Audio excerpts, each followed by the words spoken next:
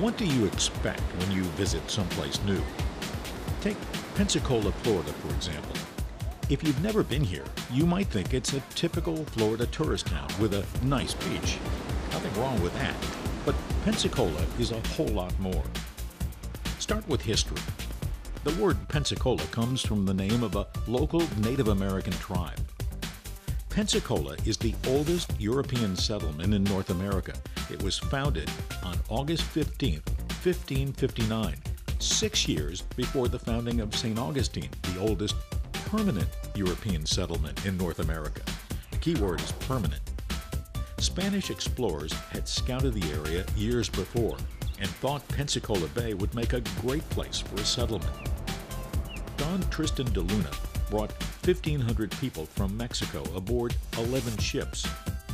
On September 19th, a month after landing, a hurricane struck, killing hundreds and sinking 6 of de Luna's ships. The survivors struggled to hang on, but ultimately had to abandon the settlement.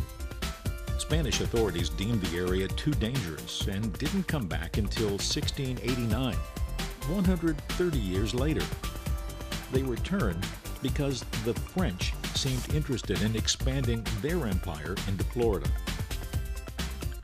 The Spanish built a fort on what is now the site of U.S. Naval Air Station, Pensacola. The U.S. Army expanded the old Spanish fort, calling it Fort Barrancas. NAS Pensacola was built in 1914. It's the very first Naval Air Station. Today, it's the home of the Navy's precision flying team, the Blue Angels. Since it opened, tens of thousands of naval aviators have earned their wings here. The air station has an outstanding Naval Air Museum with 150 restored military aircraft from the Navy, Marines, and Coast Guard. Unfortunately, for security reasons, the air station and museum are no longer accessible to civilians. Efforts are being made to come up with a secure way for visitors to once again tour the museum. Fort Barrancas is open to the public. It's now part of the National Park System. Pensacola has a long military tradition. One of the city's nicknames is the City of Five Flags. Spain, France, Great Britain, the United States after the War of 1812, then the Confederate States of America during the American Civil War, then back to the United States after the war. In 1994, the city built a beautiful Veterans Memorial on the bayfront. The park includes a number of memorials, including the country's first replica of the wall, the Vietnam Veterans Memorial in Washington. Pensacola is a charming town with a population of about 55,000. The architecture is more reminiscent of New Orleans than anything you'll find in Florida. The historic district is filled with quaint homes, squares, and churches like Old Christ Church, built in 1832, over a decade before Florida became the 27th state admitted to the Union in 1845. You can explore historic Pensacola, which covers 8.5 acres, including 28 historic buildings that will allow you to experience how the people lived. If you want to see how the people live here today, check out the Halifax Street Market on Saturdays. It's part farmers market, part craft and art show with lots of great food vendors.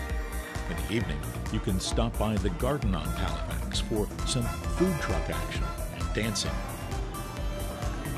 Pensacola has a quirky local landmark called the Graffiti Bridge. It's an old CSX railroad bridge on 17th Street. People have been leaving their mark on it since 1935. It even has its own Facebook page and website. It's gone from vandalism to a beloved community art project. I've saved the best for last. Pensacola Beach. It's located on Santa Rosa Island and has, without question, some of the most beautiful white sugar sand of any beach in the world. It's connected to the mainland by bridges. The island belongs to the federal government, who allows private owners to purchase 99-year leases. Pensacola Beach is a very popular spring break destination.